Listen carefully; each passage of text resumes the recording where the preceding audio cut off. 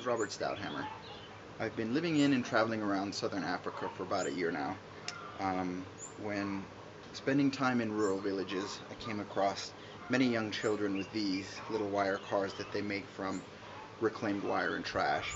I was always very interested and amazed by the amount of skill level that goes into these little cars. I came up with the idea for a project called the Wire Car Challenge. I saw how much fun the little kids were having with their little cars, and more than that, they all seemed to take a lot of pride in showing off what they had created. So my plan for the project is to work with a local community to host a design competition for kids who are interested in participating.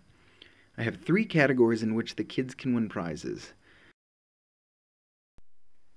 What I'm looking for from Indiegogo supporters is only $100 to buy some wire, rubber bands, and some simple tools the kids can use to make their cars. My end product is a short documentary about the kids participating in the Wire Car Challenge. Through this video, I really want to give these kids a chance to share their art and engineering with the entire world.